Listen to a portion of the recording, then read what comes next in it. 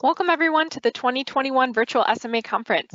This is Jessica from Cure SMA's Family Support Department, and we thank you all so much for joining us for the Getting in the Pool with and Without a Pandemic session today. We're grateful to our national presenting sponsors, Biogen, Genentech, and Novartis Gene Therapies for their incredible support of this year's Virtual SMA Conference. Please note that all lines are muted during the session other than for the speakers. And then you'll see that there's a chat conversation tab located on the right side of your screen, and you can use this to ask questions throughout the session. And now we would like to introduce our speaker, Jennifer Martin, a physical therapist. She also gave a presentation earlier this week on Tuesday, so if you did not get a chance to check that out, please view the practical side of the pool session. And now we'll get started with today. Welcome, Jennifer. Thank you so much for having me, Cure SMA, for inviting me back to National Conference, and for our sponsors for making this happen in such a crazy year. I love National Conference because to me it's a chance to talk about being in the water with those who love it and those who fear it, and hopefully moving those from the fear side to the love side, to collaborate on ideas about what's working for people now. What are people doing in the water that's great, and where can they get some extra support? And in this time of COVID, that has been crazy, but it's been a great opportunity for us to really be collaborative and think ahead in the big picture for water access and water safety, both from a pulmonary side, from just a general water safety side, and from a community virus side, and general safety. And I love learning from folks about what you're doing, because I learn something at every national conference. I will learn something at this national conference for sure. And hopefully I will give you something to take back to your pool, to your community, to your therapist, to your clients, in regards to how do I access the water? How do I make it work better for me? And how can I use it really to keep me healthy and independent? What do I bring to the aquatic discussion? I have been a physical therapist for the last 25 years, and I have been in the water for the last 25 years. I have had the opportunity to work with kids and adults. I staffed the muscular dystrophy clinic at one of the local hospitals. I work in the pediatric ICU, and I have had the opportunity to work on the clinic side, so in gravity, in pediatrics, orthopedics, and sports medicine. And of course, a little bit of time in the pool, which is, okay, my favorite part. I founded Wave Therapies in 2001 because I really wanted the opportunity to work one-on-one with folks in an aquatic setting to provide independence and health and a safe place to move and to figure out how you can use your body in a world without gravity. My current practice has kids from age as young as 6 months up to age 86. The other day I saw a 9-month-old, so we sang the ABCs all morning long. And my oldest client that day was 82, and we debated current politics. And I love that ability to span generations. I have no disclosures, but I do have sheets. I can get exercise sheets and lists of where we purchase our products, and they're attached to this presentation. So feel free to download those.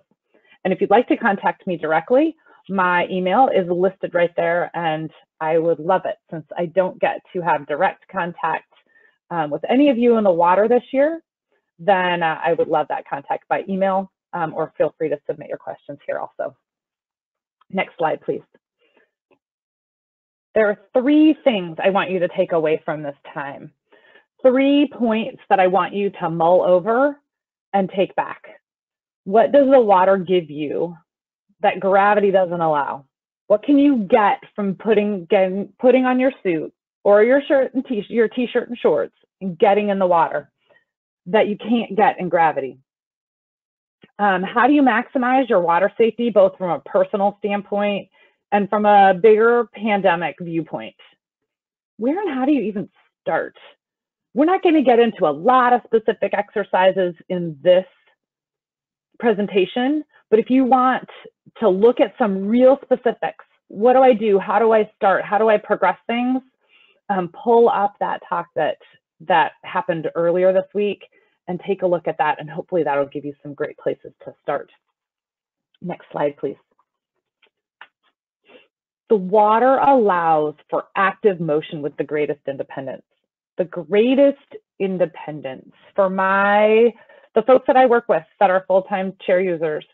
So much of their world is dependent on technology or external supports.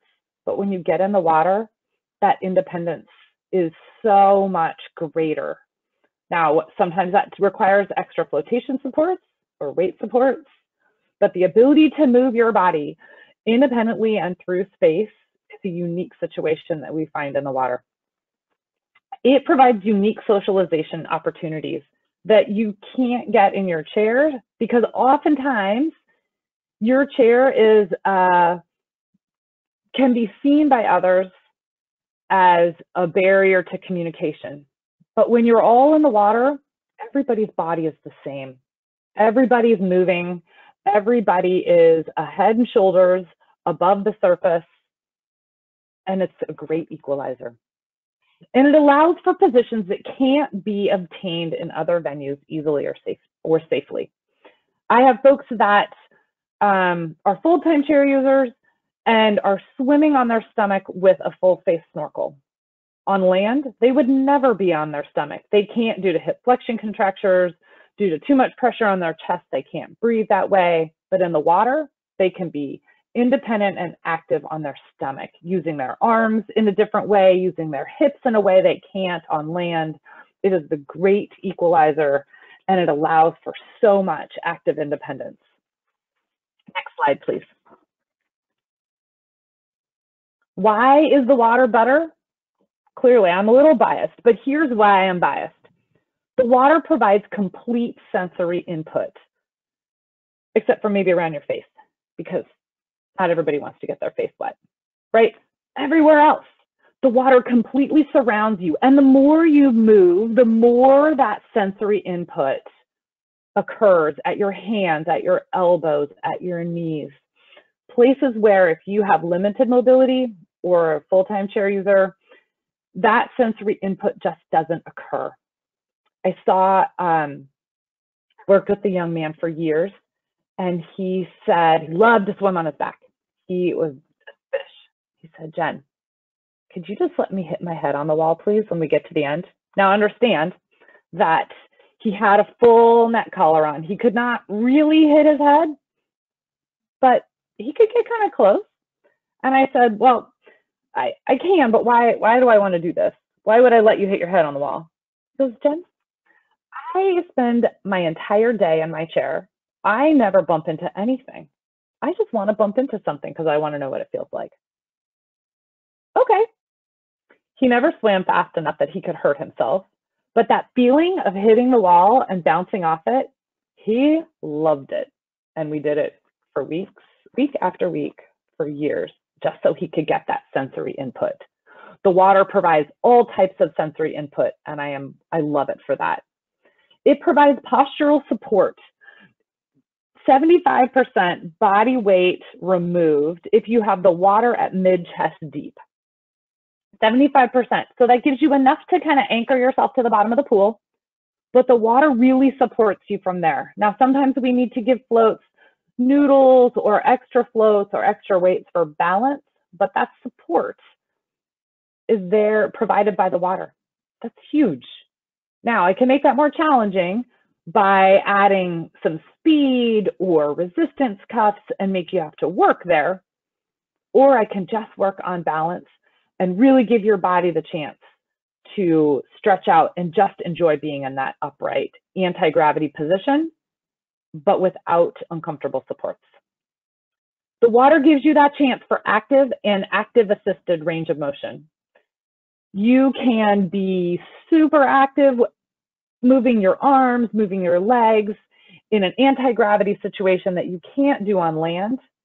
And I can help. I can give you a little extra shove or an extra stretch at the end of a motion to give you that extra assisted range of motion that is just not comfortable for many in a gravity-filled environment.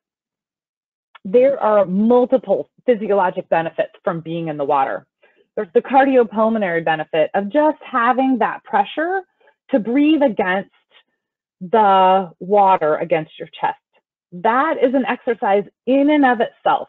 And I've had people say, what if I just got in the water? Because it feels really good. I love taking that pressure off my back and off my hips. But sometimes I just sit there and I just breathe and I feel like I've done a good job. And I'll tell you, if you're getting in the water and you're taking that pressure off your spine and you just breathe against the pressure, for some people, that is the perfect exercise. And I'll tell you, if that's where you're at, then it's perfect for that. The water helps with digestion, because if we can get your legs, your hip flexors, the front of your torso stretched out a little bit, we can let the digestive process happen and let things drain better. And that's a big deal. The water pressure on your legs in the water pushes that fluid that settles in your feet and in your calves back up, runs that back through your kidneys, and helps to get that fluid processed. And that's a big deal. And it's socially engaging. It's a great place to meet other people, to interact with other people, and truly just be seen as the individual that you are. I am fortunate that I work in a community pool. So we have a chance to interact with people that are in from the community doing their exercises, and my clients that are in for therapy, again, doing their exercises, all of us just in the pool, all of us just being people that want to take care of our bodies. And that is a great opportunity that we have in the water that can't always be found as easily on land. Next slide, please. Every time I get in the water with every single patient, regardless of how long I have known them, I'm always aware of pool safety. It's a great freeing environment, but I'm always aware of making sure that we're maximizing safety. From how do we get in and out safe? How do we keep folks safe once we're in the pool? Safety includes how you handle your health needs and how you evaluate the right pool setting for you. I use this deck lift for many of my patients because we can transfer from their wheelchair.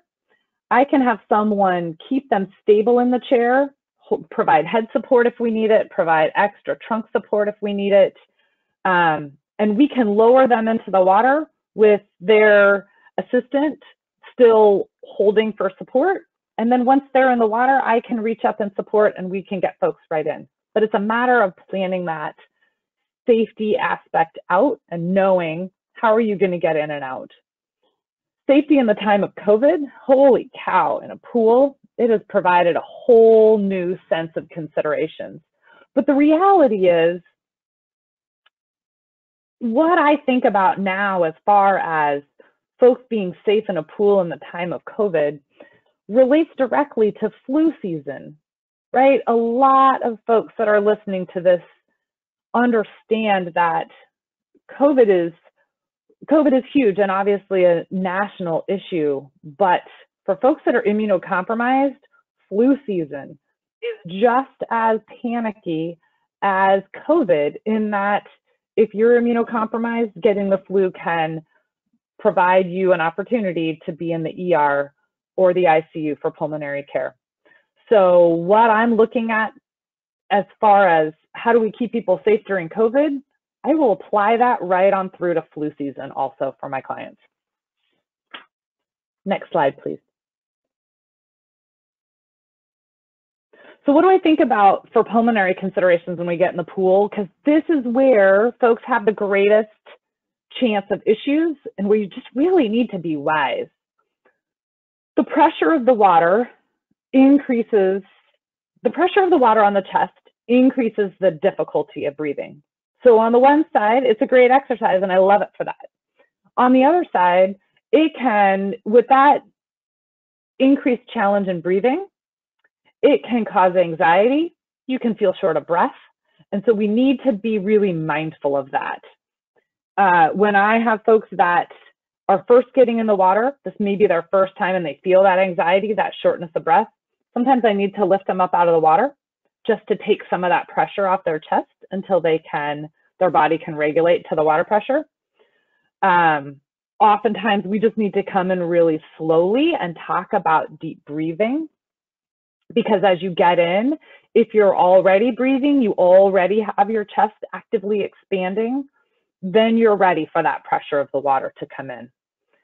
And sometimes we get in and we just get people on their back, and that can take that pressure off. They feel more accommodated to the situation, to the environment, and then we can bring folks back upright, and they're ready to deal with that pressure of the water on their chest. Next slide, please.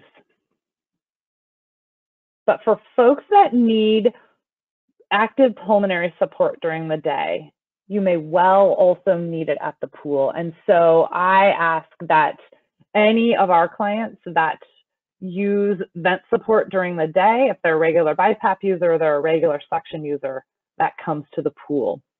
We, as I said earlier, I work in a community pool most of the time.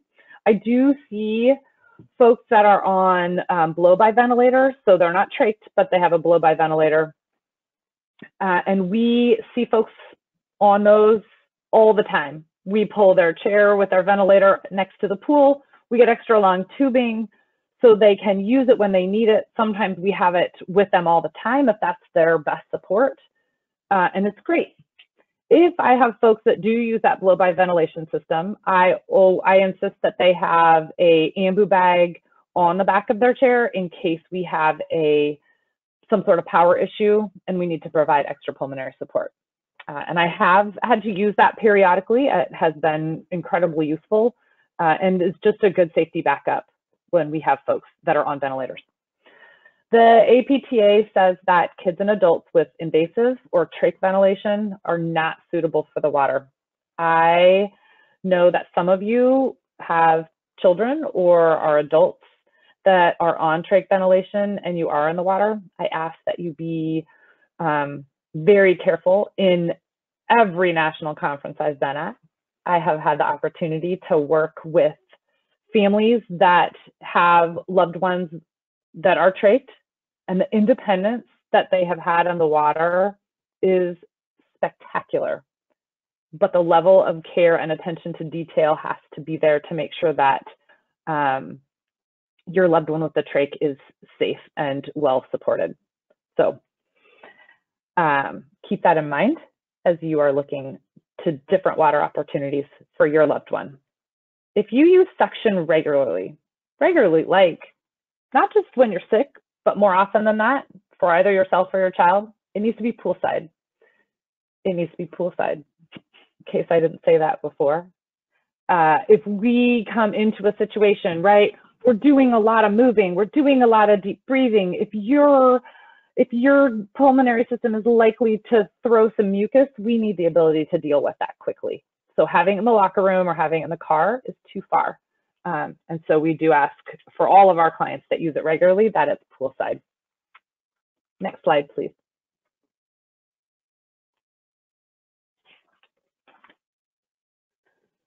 So for airway safety, we use neck collars.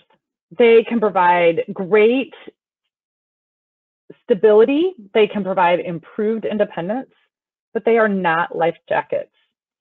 They are not life-saving devices. If you cannot right yourself in the pool, should you get flipped or someone walk by quickly and toss a big wave your way, someone has to be in the water, arm's length, eyes on all the time, because these are not life-saving devices.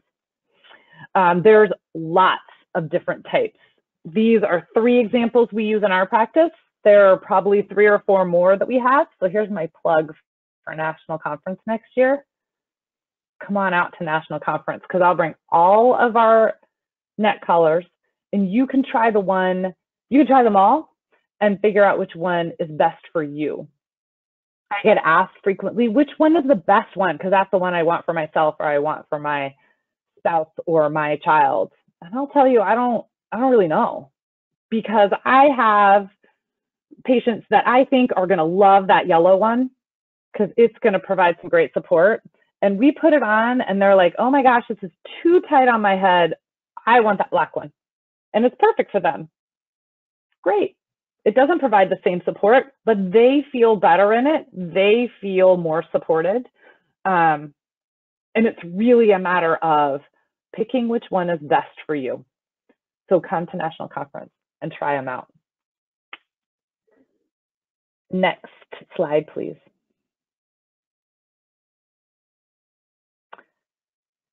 And how do we work with COVID safety? So we got airway safety with the head collars, but COVID safety, that's a whole different ball of wax. My hair looked pretty much like that when we went into COVID lockdown last time, trying to deal with multiple state agencies, county agencies, city agencies, trying to figure out how can we get folks back in the pool safely in the time of a pandemic.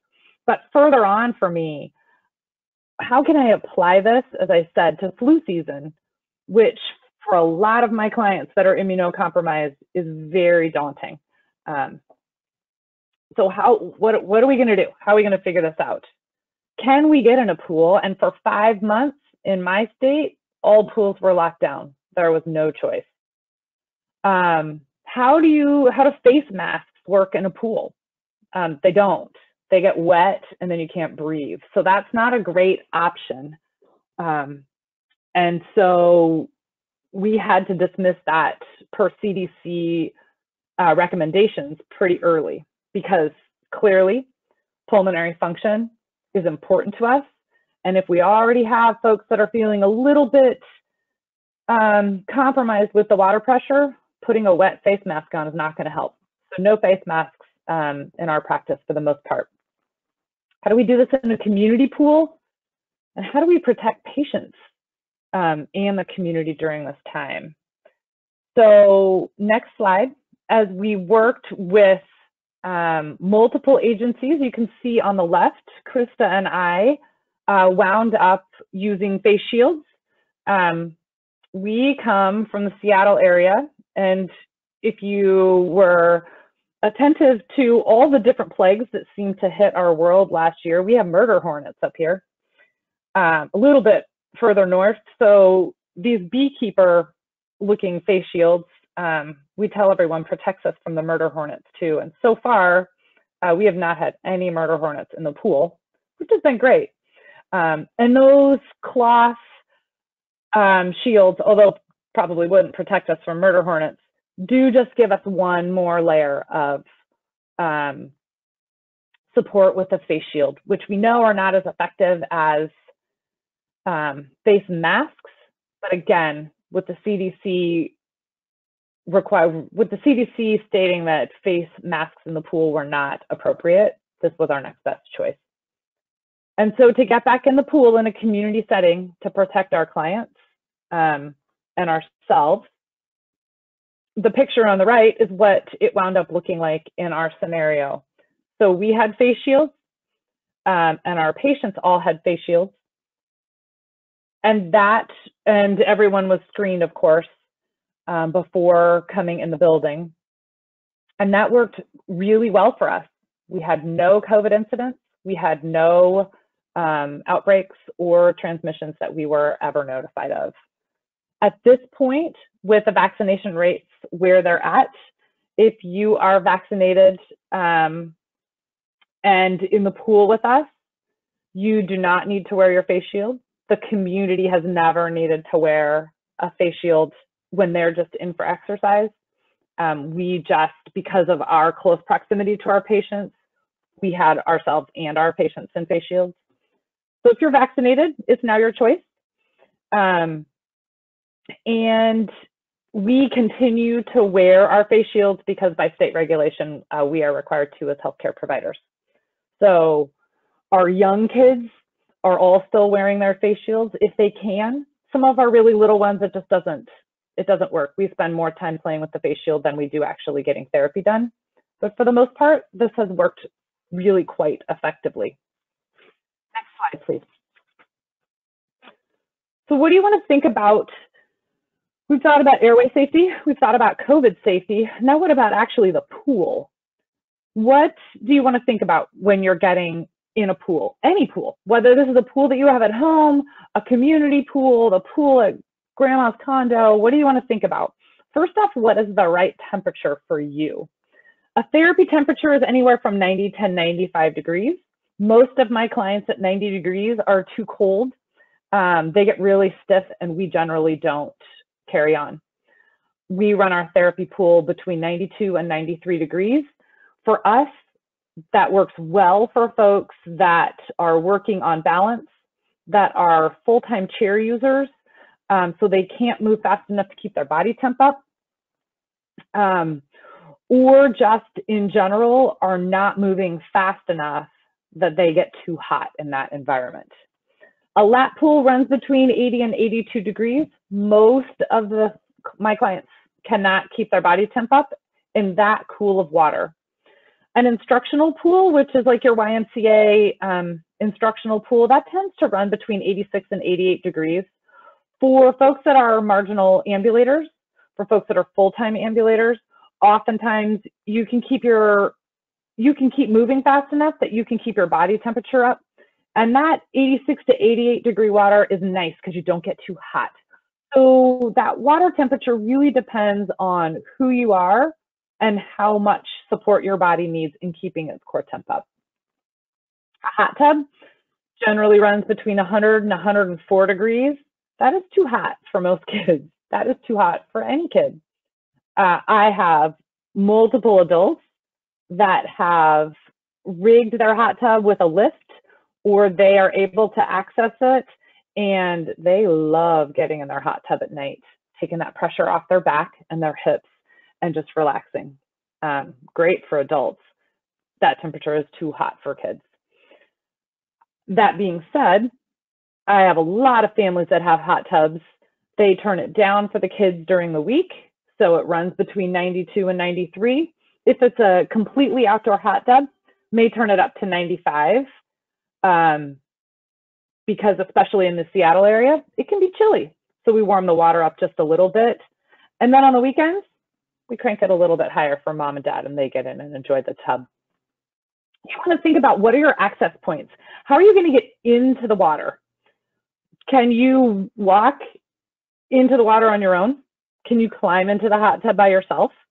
Do you need a deck lift? Would that be your safest point of entry like we saw a few slides ago? I am thankful the pool I work in has 2 deck lifts, one in the shallow end, which for those folks that need more support on entry is perfect, and one in the deep end for folks that need to get right in and be at that mid-chest level, that 75% body weight removed in standing, and I have a lift that will put most adults right in at that space. We also have wheelchairs, so I can transfer someone into a wheelchair that I can drive straight into the pool. And for some folks, that is their best point of entry. So really look at the facility, look at what pool you're trying to access, and figure out how you're going to access it safely. The other thing to consider with any pool is, how is that water cared for? Is it purified with chlorine? Does it have infrared? Is it saltwater purified? For some folks, your skin will really be affected by different forms of water care. And so you want to know before you get into a pool, how does your facility care for the water, or how are you caring for that water at home or at grandma's hot tub or wherever you're accessing? Next slide, please. COVID helped with pool creativity. I loved watching different things pop up as the pandemic got going and people started realizing that these community pools that we have accessed for decades, all of a sudden were not there. In my region, several of those pools still are not available to us. Some will open for the summer, some will not open until the fall. People realize that if I'm going to get in, if I'm going to experience that independence, I better be creative. I got to come up with a way to do this. So this is super cute. You can't really see the floating pink flamingo over there, but they have a pink flamingo in their hot pink pool. This is a a giant feeding trough like you would get at a farm supply store. If you go on Pinterest, there are multiple different sites that will show you how to make a pool out of it. For some folks, this is great. If you have someone, a young kid, this is perfect. If you just want to get in and float, this is fine. This depth will be great for you.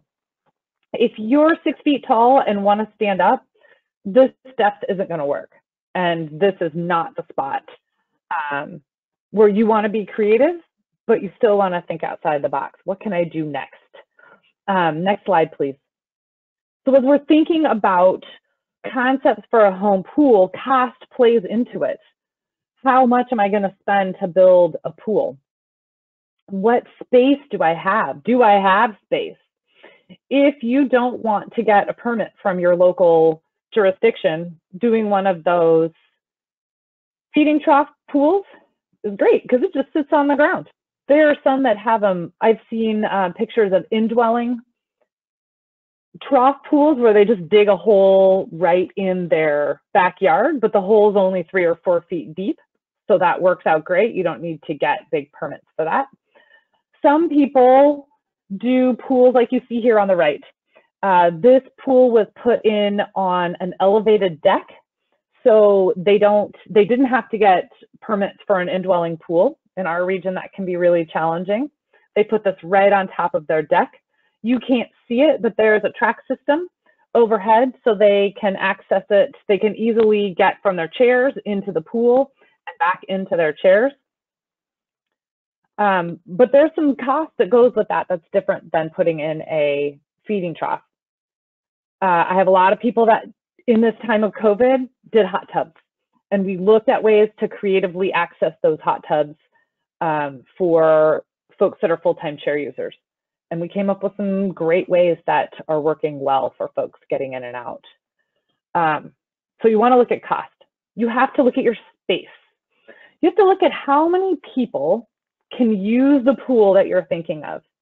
If this pool is designed really for one person, that's great, but the pool will be used more and better maintained the more people in the family have buy-in to that space, the more people that are invested in the pool. So this pool had 2 family members that used it for therapy. They used it multiple times a week. Because of the access, it was super easy. Right out the door is a roll-in shower. That was just the shower to their bathroom. They just put a door out the back side of their shower, and it was great for pool access and shower access post. So that was great. Mom was a triathlete. So at the far end under the pool cover are the jets, and Mom would train for triathlons on the weekends. And so Mom had great buy-in, and Dad would get in and just relax. The whole family used it. Everyone was bought into it. And that pool was used at least 5 days a week, which means that it's going to be maintained. And that's a common family activity that everybody can do and everybody's invested in. You also want to look at how are you going to access the water now, right? I told you this has a track.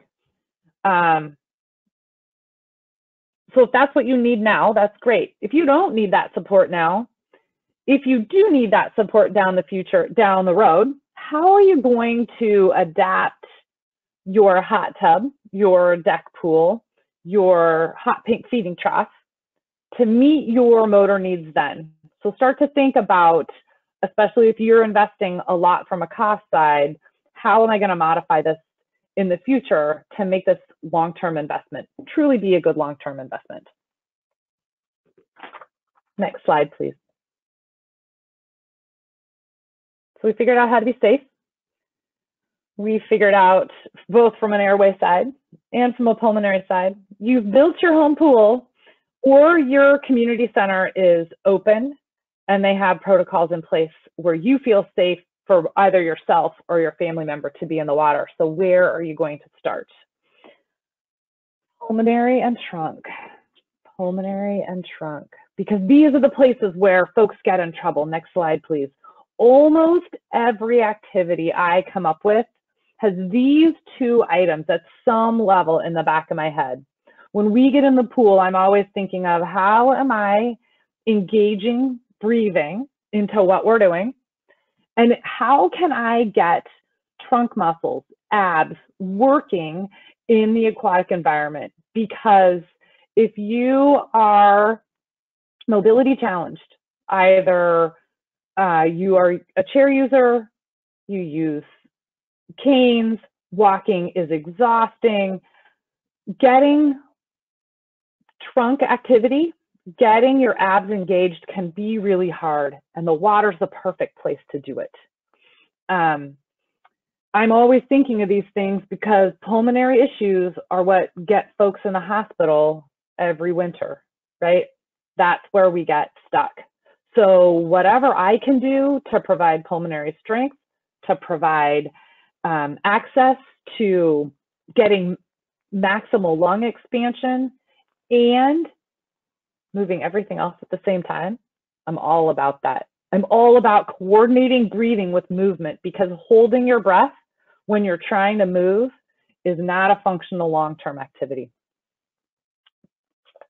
Breathing is a life essential skill, as we know. So one way I get at that is by talking or singing. My kids that I work with, we sing the ABCs. Sometimes, I'm not as good at this, but other therapists will sing the whole Disney showcase. I don't know all the Disney songs, but she does, and her patients do, and so that's great. And I'm much better at Moana than I used to be, for sure. But anytime we're singing, we're breathing. Anytime we're talking about your favorite Mexican food or your local sports team, you're breathing, because you've got to take a breath and exhale for talking. And so that is a great way for me to make sure folks are breathing. And so we keep them engaged that way. And when I have people doing their own exercises, I want you to sing a tune. I want you to hum to yourself, so you are self-checking that you're breathing.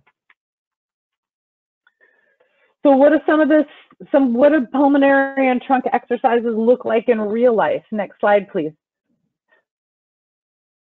If you were at my presentation earlier this week, you saw Krista, and we talked a lot about how to get arms up and away from your body and trunk support, and what does that look like. So here's Krista in upright. She's got these floats that automatically bring her arms up and away from her body, that expand the side of her chest. And if I had her singing Moana, because I know she can sing Moana, then I would know she was breathing and I was getting all aspects of her trunk involved.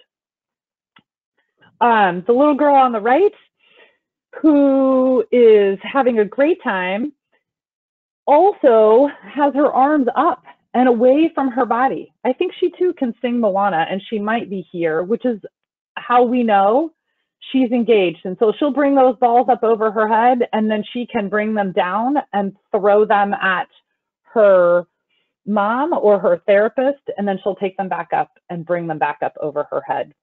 She can do the same thing with her legs too, get her legs open and closed to stretch her hips out. And these are both great fun activities to keep shoulder motion and to maximize pulmonary support. Krista has, on the left, has all that water pressure on her chest that she's got to deal with and that she's working to breathe against. On the right, she's on her back, so she doesn't have all that water pressure on her chest, and she can work, so she has no resistance in the front of her chest, making breathing a little bit easier, but can work to breathe against the water on the side of her chest and really get those ribs stretched out. And I love this activity for that.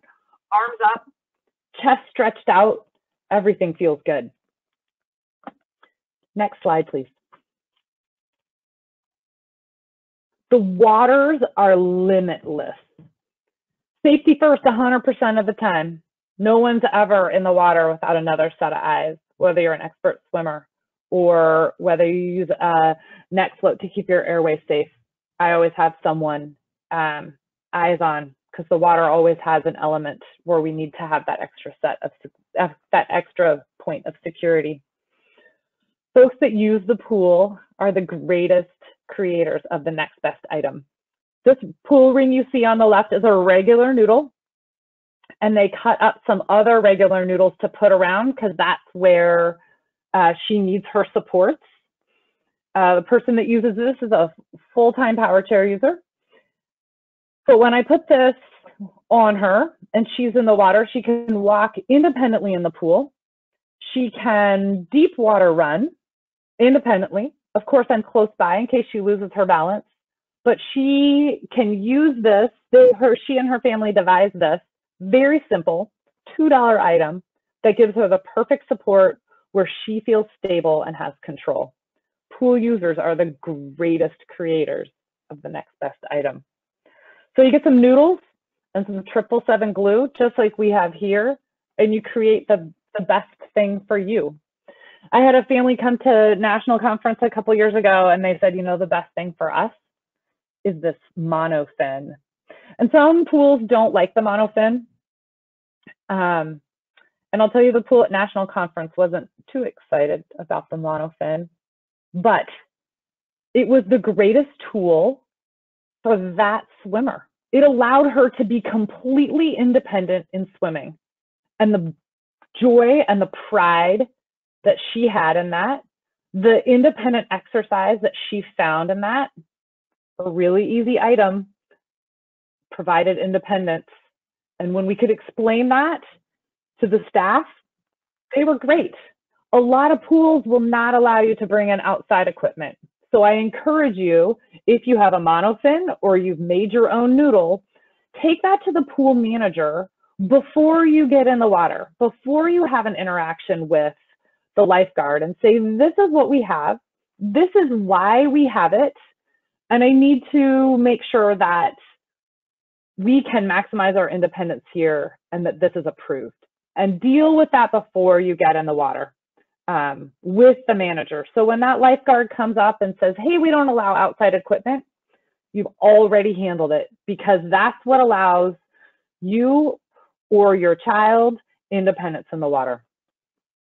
And if you put a pool in your home, maximize it for the greatest number of people, because that's where you and your family are going to get the greatest joy in that environment, where you're going to be more independent, take that pressure off your spine, maximize your motion, and really find a joy in a gravity-free environment.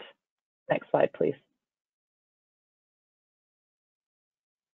Thank you for coming today to this virtual national conference, for getting excited about getting the pool in your own space, and hopefully getting excited about getting in the pool next year at national conference, when we all are back in the water and we can play with head collars and floats and weights, and we can share stories about what works for you and get ideas about what could work better. I look forward to that time. And I encourage you to really explore and be curious now. The freedom that is found outside of gravity is indescribably wonderful. Have a great day, and thanks for coming to this conference. I really appreciate it. Great. Thank you so much, Jennifer. That was such a great presentation. And again, thank you for joining us virtually here. We truly appreciate everything you shared today. And thank you to everyone who joined in today. There is a survey linked in the sessions page, and you will also be receiving a follow-up email that has that survey link, and we welcome any feedback that you have to share with us. Once again, we are incredibly thankful for the support from our sponsors for making the 2021 Virtual SMA Conference possible. And don't forget to join us this evening for the SMA Conference Community Closing Social at 6:30 p.m. Central Time. And this is really a spot to help close out the conference this past week. Be sure to wear your Cure SMA conference t-shirt or other Cure SMA gear that you have. And if there's anything that we can do for you, or if you have any additional questions, please email us at familysupport@curesma.org. Thank you all so much. Have a great day, everyone. And again, thank you for joining us for the 2021 Virtual SMA Conference.